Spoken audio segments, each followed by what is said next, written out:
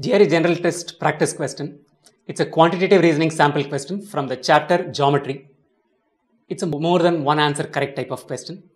Test concepts in areas of 2D objects. Let's quickly run through the question. The area for which of the following will necessarily be more than 50 square units? Indicate all such expressions. So let's say this is the area. We want to find out among these 6 objects given to us, for how many of them, for which all of them is the area going to be greater than 50. So this is accepted. What all is not accepted? The area is less than 50, certainly not accepted. Even in the cases where the area is equal to 50, that is not accepted.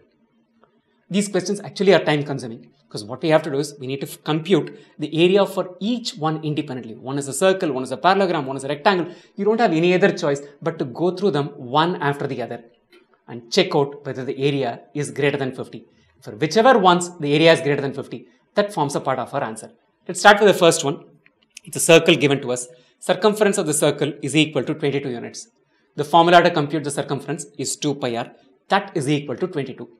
Let's take pi to be at 22 by 7 and substitute it here. So step 1, we are going to compute the radius, which is 2 times 22 upon 7 times the radius. This is equal to 22 units. Divide both sides by 22. 22 gets cancelled with 22.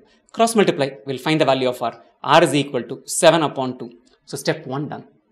Step 2, we'll find out the area. Area of a circle is equal to pi r square.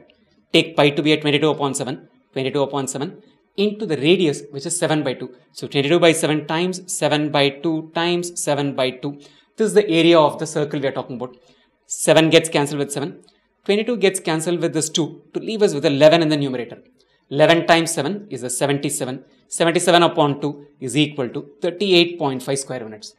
Is it greater than 50? Certainly not. So answer option A is not one of the choices for which the area is greater than 50. Quickly summarize it in a printed form. Substituting this value in this 22 by 7 here and finding out the value of r, which is equal to 3.5 units. Plugging in the value of r as 3.5 units into the formula to compute the area, which is pi r square. Get the area to be 38.5 square units. Choice A is not one of the answers, but the area is greater than 50. Second one given to us is the parallelogram whose adjacent sides measure 20 units and 10 units. A parallelogram is a quadrilateral where opposite sides are parallel and opposite sides are equal. So these two sides are going to be measuring the same. These two will measure the same. Let's assign variables. Let's say this measures B units and this measures A units. What's the area of the parallelogram? Area of the parallelogram is given by the formula AB into sine theta. Product of the two adjacent sides into what is this theta? Theta is the angle between the two adjacent sides. Now, do I go with this angle or do I go with this? Let's say this is a theta. This obviously is not theta. This is a different angle. It's quite evident. This is 180 minus theta. Adjacent angles in a parallelogram are supplementary, which means if one is theta, the other is going to be 180 minus theta. Now, which theta do I select? Do I go with this theta or 180 minus theta? Really doesn't matter because sine theta is equal to sine of 180 minus theta. The answer is going to be the same whether it took theta or 180 minus theta. So in our case, let's say A is equal to 10, B is equal to 20. So the area would end up becoming 10 times 20 times sine theta. That's going to be the area. Now this is a 200 that's clearly given to us. And then we have a sine theta. What we need to figure out is when I multiply the sine theta with 200, will it always be greater than 50? Or can there be instances where it is less than 50?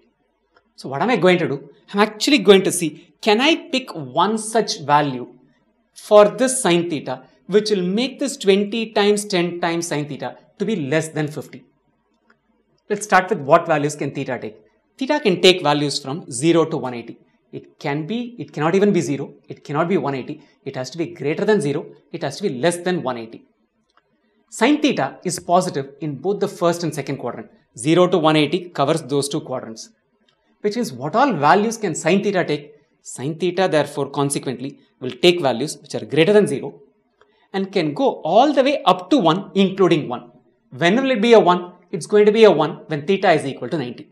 So it's quite evident that we're talking about numbers like 1 by 2, 1 by 10, 3 by 4. All of these are potential values for sine theta.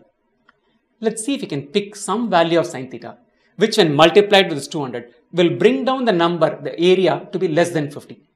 Let's go with sin theta, for example, to be equal to a 0.1. Is such a sin theta possible? Yes, it certainly is. You don't even need to know the theta. I'm just giving it to you for information. If theta is equal to 5.73 degrees, you don't need to know this. Keep that in mind. Sin theta will be a 0.1. All that you need to know that sin theta can take values from 0 to 1.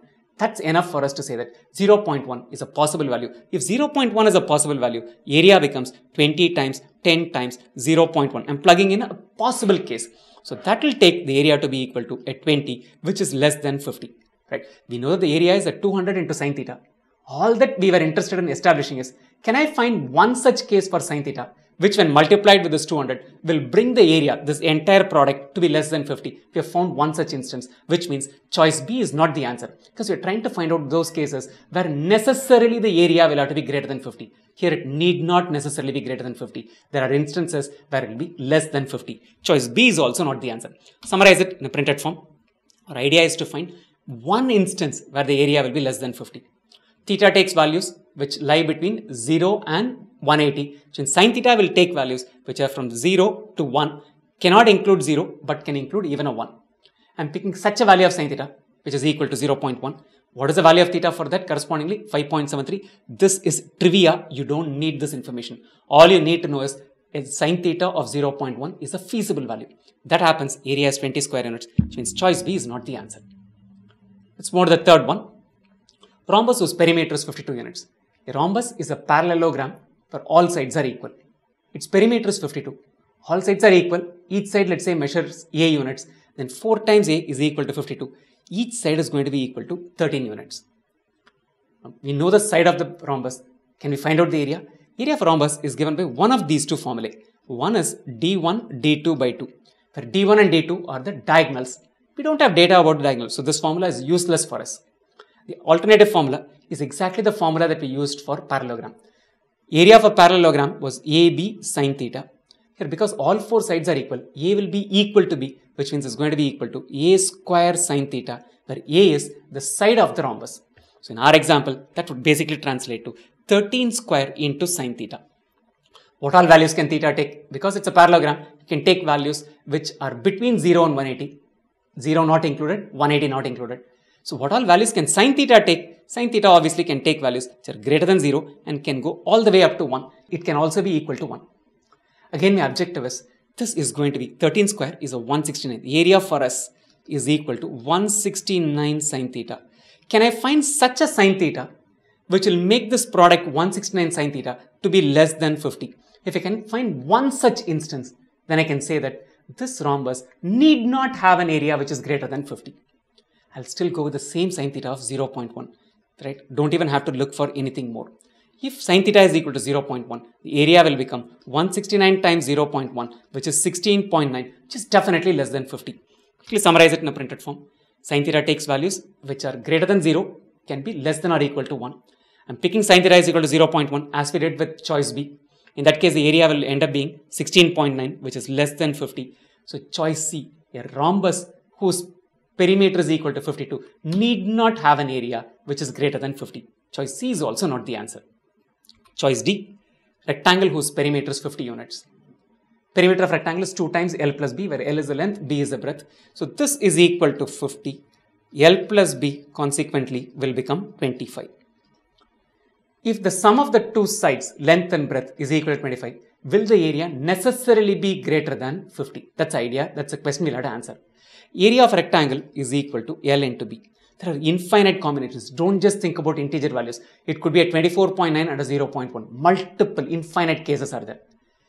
Will we be able to find one case where the area is less than 50? Right. Just go with something like a 24 and a 1. 24 plus 1 is a 25. What becomes the area? 24 times 1, which is 24. Is the area greater than 50? I have found one case where it is less than 50. There will be cases where it's going to be greater than 50. For example, if you go with a 10 and a 15, 15 and a 10, that is equal to 25 to, area will actually be 15 times 10, which is 150. We are not saying that the area cannot be greater than 50. We are finding out whether the area will necessarily be greater than 50, which means we find one instance as we did with the rhombus and the parallelogram where the area is less than 50, then this is not the answer. So L plus B is equal to a 25. You're looking for one instance where the area can be less than, area is less than 50. That happens when length equals 24, breadth equals 1, L plus B is at 25, area is equal to 24. So D is also not the answer. Not one of these A, B, C, D has the area necessarily been greater than 50. Let's move on to the fifth one. Square whose perimeter is 32. Square, all four sides are equal. 4A, which is the perimeter, is 32. A is equal to 8. Area of a square is equal to A square, where the small a is a side. So area of this square therefore is going to be 8 square. There is no sine theta, there is no variable that comes in other than just the sides. So this is equal to 64. Is this greater than 50? Is this the only value possible if the perimeter of the square is 32? Yes, the only value possible for the area of the square is 64 square units, which is greater than 50. So choice E is one case in the 5 that you have found till now, where the area is greater than 50. You have one more case. That's a case, it's an interesting one. Right triangle whose hypotenuse is 17 units. Those of us who are familiar, the moment we see 17 as hypotenuse, we'll quickly jump to this 15, 8, 17 Pythagorean triplet. Let's check out whether the area in this case is greater than 50. If it is not, we have just finished the question right away and say that this is not the answer. Let's start with that. These are the two perpendicular sides. So area is going to be equal to 15 times 8 times half. Cancels out as a 4 to leave us with an area which is greater than 50. 60 is greater than 50. So if it had been a 15, 8, 17, the area is greater than 50. Now we know the hypotenuse is 17. But we do not know whether the other two sides necessarily measure 15 and 8. 15 and 8 are the cases when all three sides are integers. It need not all be integer. The 17 can hold good. These two numbers need not be integers and we can still form right triangles. If we can find one such right triangle whose hypotenuse is 17 and area is less than 50, we can eliminate answer option F also. Let's see if we can do it. What all conditions should that triangle satisfy? Let's say the sides of the triangle are A, B and 17. It's a right triangle.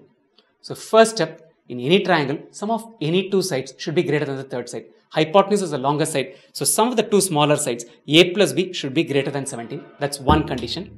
The second condition that it has to satisfy is that the hypotenuse is 17. That's the starting point.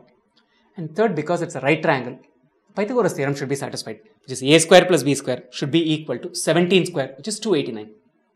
I'm going to pick some numbers. I said this need not be integers, so I'm going to have to necessarily look at non-integer values. Let's take A square to be equal to a 285. It's not A square is a 285, B square is a 4. Sum of these two is equal to 289. So what is B therefore? B will be, this is the value of B, which is a 2. What is A? 256 is equal to 16 square. 289 equals 17 square. So this number A is somewhere between 16 and 17. Let me just go with something like a 16 for a moment. It's approximately 16, let's say, or approximately 17 you want. Let's go with approximately 16. So will this condition be satisfied? If it's an approximately 16, 16 plus 2 is greater than 17. If it's approximately 17, it will definitely be satisfied. So this condition is satisfied. The Pythagoras theorem is satisfied. So this 285 for A square and B square 4 satisfies the two necessary condition that it's a right triangle from this and it forms sides of a triangle because some of the two smaller sides is greater than the longer side. So both these conditions satisfied. Let's just check out what could its area be. Its area is going to be half into the product of the perpendicular sides, which is approximately 16 or approximately 17. Let's check out for both into the other side, which is equal to 2. So this will cancel out to leave us with an 8 times 2, which is equal to 16. Had it been a 17, this is going to be approximately 17. In either case, the area is certainly a number which is less than 50. So if it's a right triangle whose hypotenuse is 17, should its area be greater than 50? We have found one case where its area is less than 50. So choice F is also not necessarily the case where it's going to work. It's not the answer. Went to A square as 285, B square as 4. That works out to being an A being 16.88 exactly. You have a calculator, you can figure that out. In that case, does it satisfy the fact that the three sides form sides of a triangle? Yes, A plus B is greater than the longer side. 16.88 plus 2 is greater than 17.